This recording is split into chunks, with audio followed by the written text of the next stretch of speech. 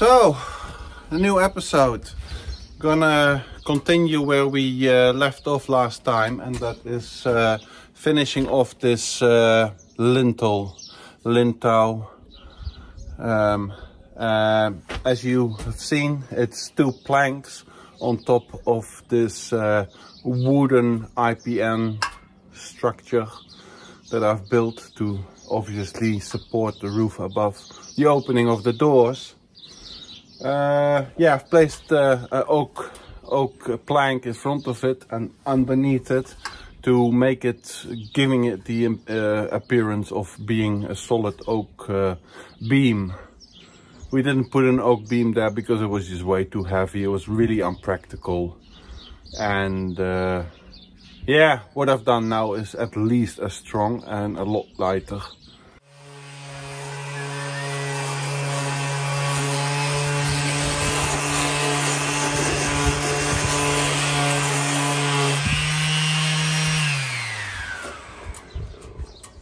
Now that's not really going to work. This is 80 grit, very coarse, but the wood glue that I've used is a very strong wood glue. I think it was even labeled as extra strong. I'm just going quickly over it with the planer. Yeah, because it's gonna take me hours.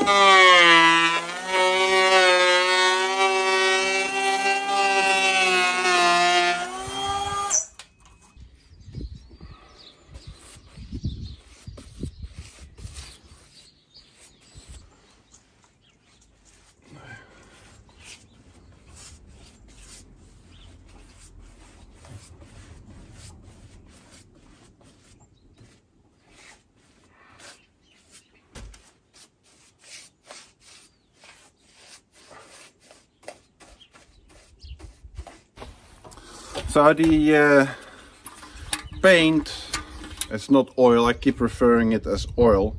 It's this stuff. I get it from Brico Depot. And it's a, we used to have a product called carboleum. Well, that stuff is not available anymore for environmental reasons, obviously. So this is what we've been using. We've been using this all over the garden. So first I treat the wood with an inhibitor, a water-thin coating of sort of a toxin that you put on. It soaks into the wood, and then we finish it off with this stuff. This color is called Chêne Foncé. It looks a bit purple, but it will turn dark chêne, which is oak, once it's dried. This is Resistance O UV, and it dries in 2 hours. You need 2 coats, and you thin it with water, as with most products these days. It's all water based. Yeah, well, it's all over the garden on the wood, works well. And once I got the surroundings done, so all the gaps filled and the rendering done, this will look like one solid beam. I'm pretty okay. I'm pretty happy with the result. I'm happy that it's in.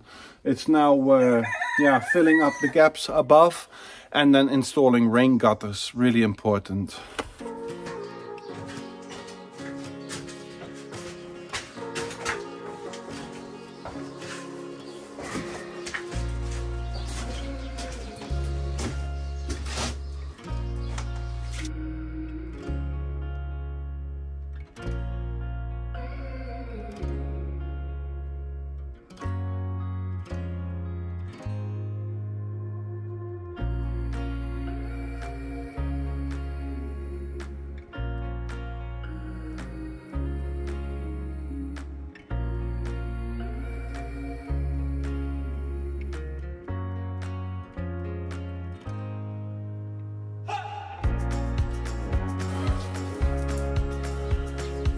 So we've received these window frames already a while back.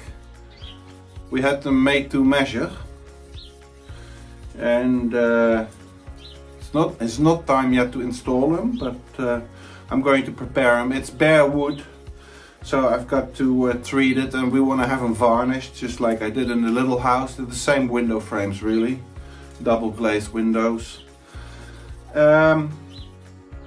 Yeah, as you might know, I always use the Epiphanes brand varnish. This is a varnish we used on boats with wood exposed to salt water and sun. And this is just a very, very good and very forgiving varnish. I'm not being sponsored by Epiphanes at all, unfortunately, but just wanted to give you a tip. You know, it's just really good stuff. Not the cheapest, but with these things, you know, you can't really skimp on the price. Glues, caulking, varnish, that sort of things, paints. It becomes a nightmare if you take the cheapest available and then have to redo it because it just didn't work as you wanted it to work. So I've just mixed a batch 50% thinned with the thinner from Epiphanes. 50%, let it soak into the wood, then I do another coat of 50% and then give it a light sand, scuff it up and do a 25% thinned and then just unthinned. Yeah, that'll work really well.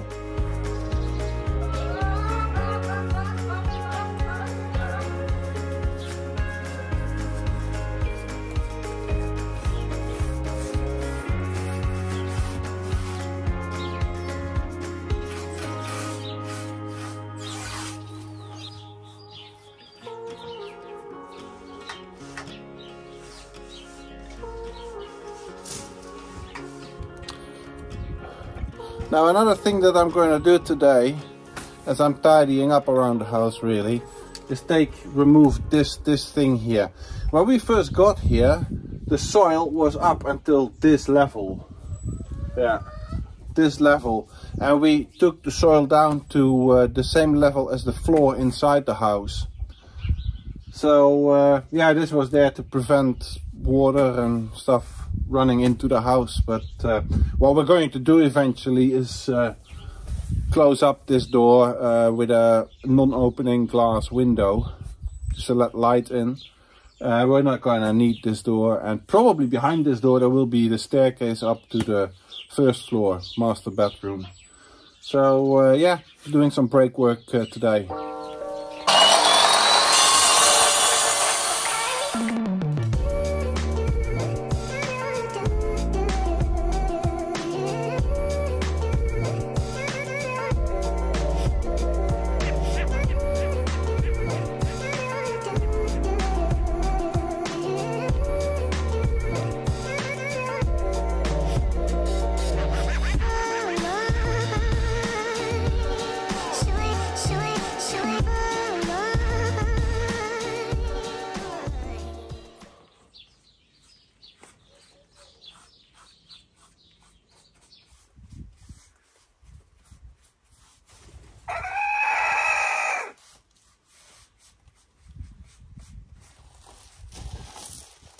Boys, I need to paint there.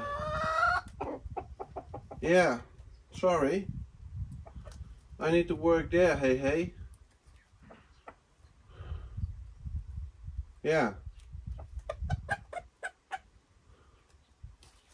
Seriously, I need to be here. Yeah, I just finished this window. You can sit here. Yeah, sorry. Sorry, Mango. Can I please do the window here?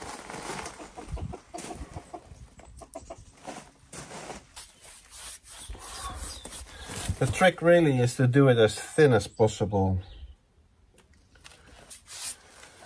And many coats. Many coats. An acquaintance of mine had a Riva sports boat. These are beautiful classic wooden boats. And I think they come with like 40 coats of varnish. I'm not going to do that with these windows, but...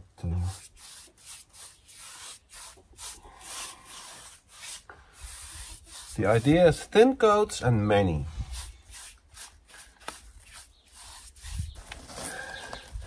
And another tip is that you should do this in the morning. After it has warmed up a little. Because it's now around 2 o'clock in the afternoon. It's actually not a good time, because in the evening you get a lot of humidity in the air. And that can possibly turn your varnish cloudy. Make it look cloudy. Yeah. Not, you don't want to do it in bright sunshine, you don't want to do it in rain, and you don't want to do it in high humidity. So it's not an easy job. But then this brand is really very forgiving. And I'm not being sponsored by them, unfortunately, Epifanes.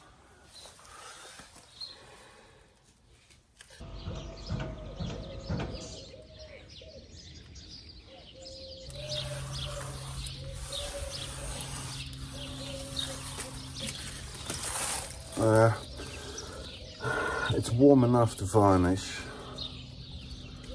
but if I wait too long, then all these vines will start growing and I wouldn't be able to reach these window frames anymore. So I really got to do it now.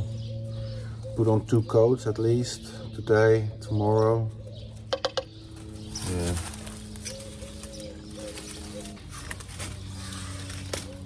It's just a nightmare working in this rose bush. I have a very complicated relationship with plants. Don't understand them.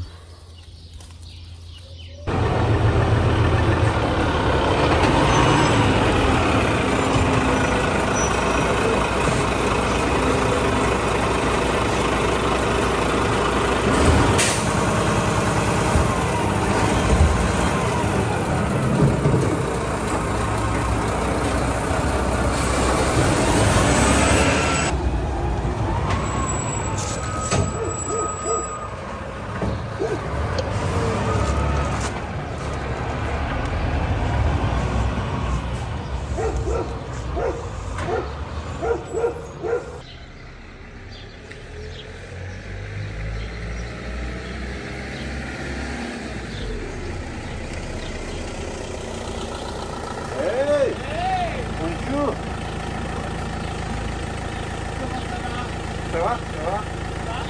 Oui, oui, oui. Oh, okay. Okay, good. Merci. À tout.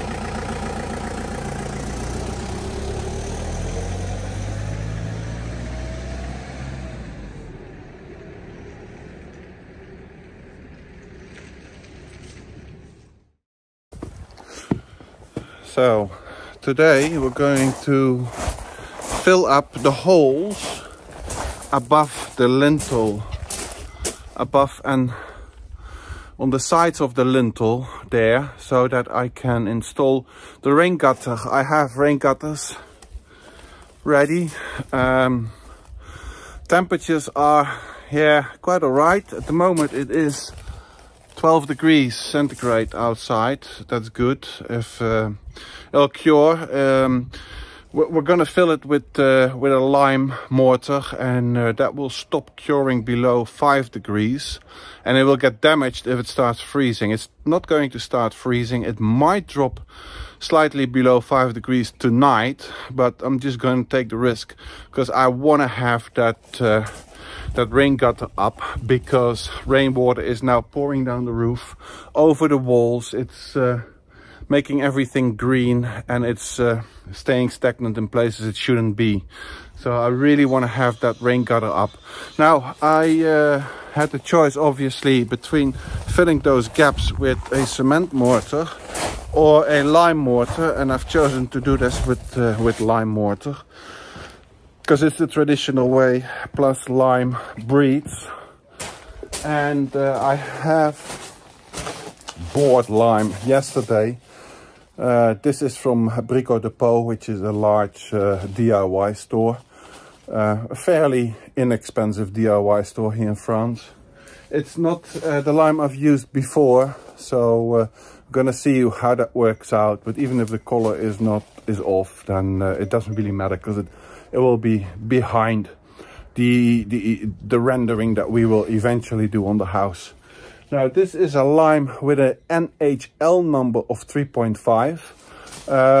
The higher the number, I think there's only maximum of 5, the harder the lime will be and the less breedable the lime will eventually turn out to be. I've been working with the 3.5 and that works great. Lower, like a NHL 1 or 2, it's not strong enough, I find. And the higher one, it doesn't breed, so for me there's no real reason to go with the NHL 5. Then I might as well go with a Portland cement. So yeah, I'm putting in 2.5 buckets of the recycled mortar that I have. I have almost a big bag full of mortar just coming from the walls in the master bedroom, and that's not even everything. I still have bits of wall to do, but it's an unbelievable amount of mortar lime rendering has been put on that wall, up to an inch thick in places. So I got almost a full bag. That's what, 1,000 liters? Yeah, 1,000 liters, cubic meter. So yeah, 2.5 buckets of the recycled mortar and 1 bucket of lime, and then add water to taste. And I'm going to make it fairly thick and then stuff it in with my hands. Yeah, that's the plan.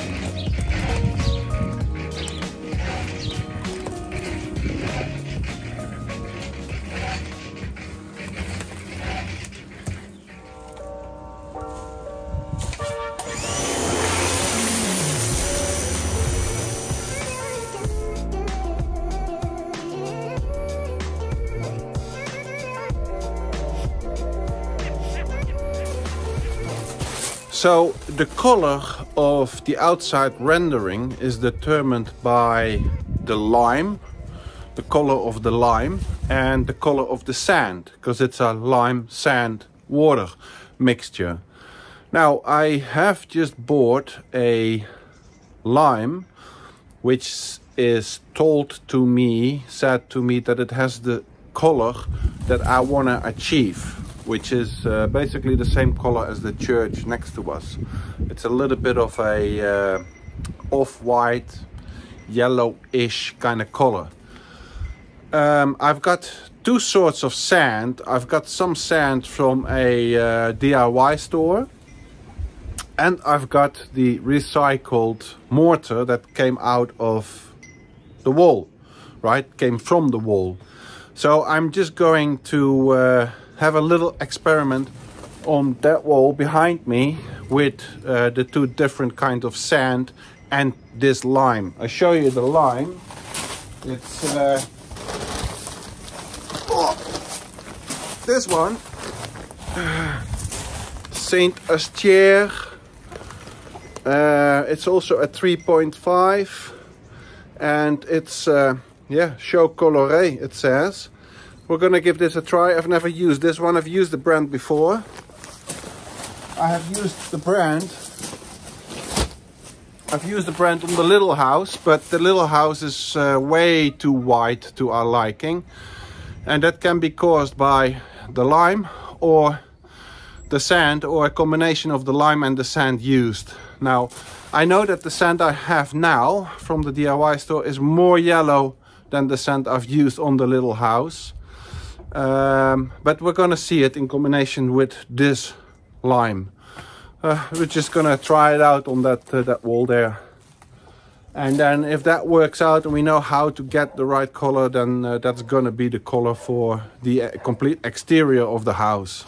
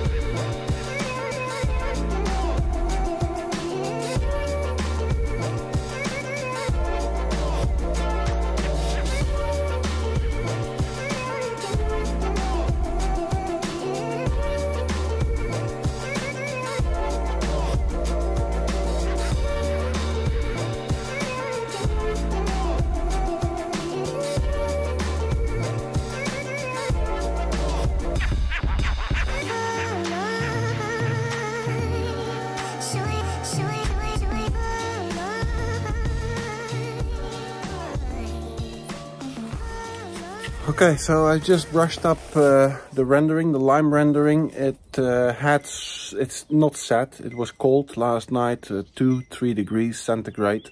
So that's the point where lime stops curing, but it's not frozen, you know. I mean, it'll still be fine if today the weather warms up, and it will, and then it will continue curing. So it was sort of firm, but not hard, not dry. So I've just scuffed it up lightly with a stainless steel brush, and this provides me key to continue on brushing when the lime is set a bit more, and I can put a little bit more power in and get a little bit structure and visual effect going. So it's just a bit of a trial and error section for now. If this combination of lime and sand and technique works out fine, we're happy with the results, then we'll do the rest of the house with that as well. I've done the old wall. It's not an old wall, it's a new wall in fact. that I've recently built, right? And I've done a section of, well, the exterior of the bathroom building. Yeah, so later today, when it's more set, I will brush it a lot more and get some detail going in it and make it look presentable.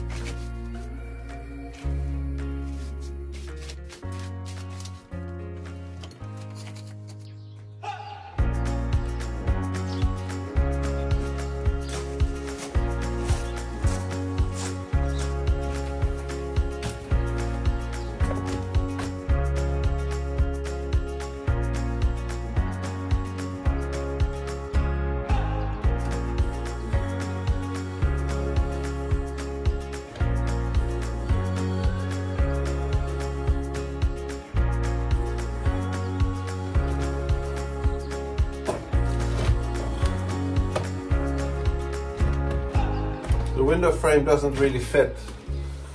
Yeah. Wow. Okay. It's not very far off.